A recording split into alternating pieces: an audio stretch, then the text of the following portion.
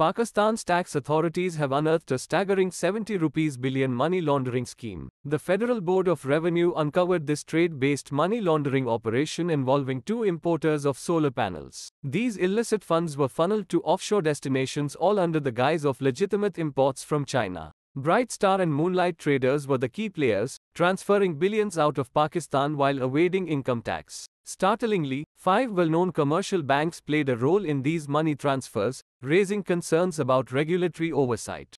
As Pakistan grapples with this colossal financial fraud, questions arise about the role of commercial banks and the need for stronger regulatory measures.